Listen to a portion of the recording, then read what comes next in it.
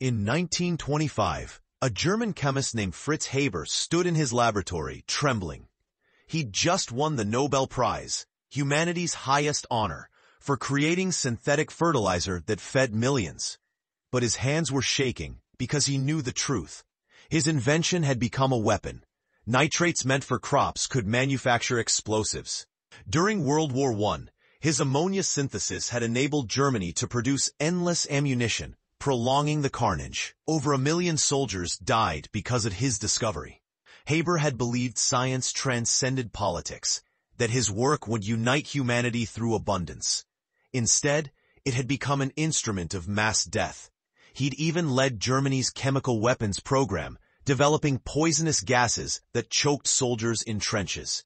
Later, when Hitler rose to power, Haber, a Jewish scientist, was driven from his own country.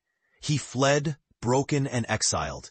Before his death, Haber wrote a final letter expressing profound regret.